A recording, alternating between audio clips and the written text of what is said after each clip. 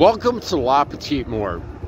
This place in Harrisburg, my wife and I went to, and you know what? They were disrespectful. They accused me of shit I didn't do. And you really shouldn't go there because they're assholes. You know what? It ain't cool. And you know what? It's sad because I like the vibe for a second, and it's upsetting. Don't judge me because I'm from a different city or a different township. I didn't do anything wrong, and you judge me?